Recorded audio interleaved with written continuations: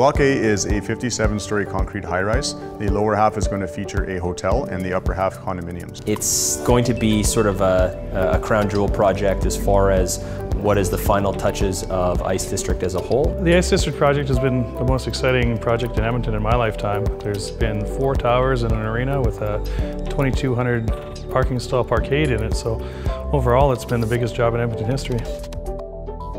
The SmartRock product is a very interesting product that we're utilizing, and we're utilizing it in such a way that we're able to help crash the schedule and utilize, I guess, less resources on the testing facilities. We call them little pucks. It's like a little square device that has a positive and a negative for a battery that you wrap around the rebar. SmartRock is a technology we're using on site to give us concrete break strengths in place of field cures. Basically, it's a sensor we put in the concrete that tells us temperature. We use that temperature reading to in a calculation that gives us concrete strength over time, basically replacing the field cures. He said, we're going to save a lot of money and time if we just get rid of all of our testers. And I said, okay, I don't know how that makes sense, but I'm going to need you to elaborate a little bit further on that. Basically, we're taking the readings that we're getting and we're finding out if we can strip our formwork for our slabs or our core formworks early. The workflow comparison between SmartRock and field cures is immense. When I'm casting field cures, I have to call the testing agency, get them out to site, find a place for them to park, get them up to the area that we're going to be casting, deal with the logistics on vertical construction, get them to store the cylinders, set up a time for them to come pick them up, break them.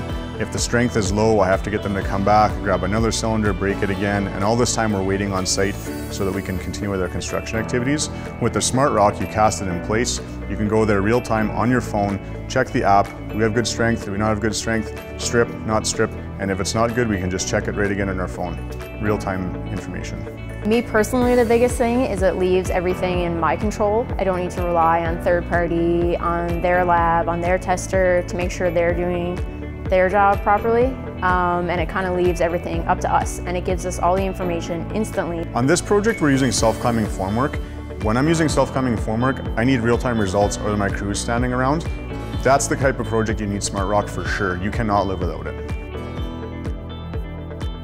I like that PCL is always on the forefront of technology and construction practices. It's nice to partner up with somebody who's always considering the next best thing. And in this case, you know, regularly PCL is always approached saying, hey, we would like to use this, we would like to use these SmartRocks, we would like to see how this would work on our project. And I think that that's the biggest thing that I like working with PCL, is that there is a level of sort of innovation right at the forefront of the project. Here at PCL, we're not afraid to grab on the new technology, figure out how to do it better, faster, easier. Not afraid to go in grabbing that new technology and putting it into place in our projects.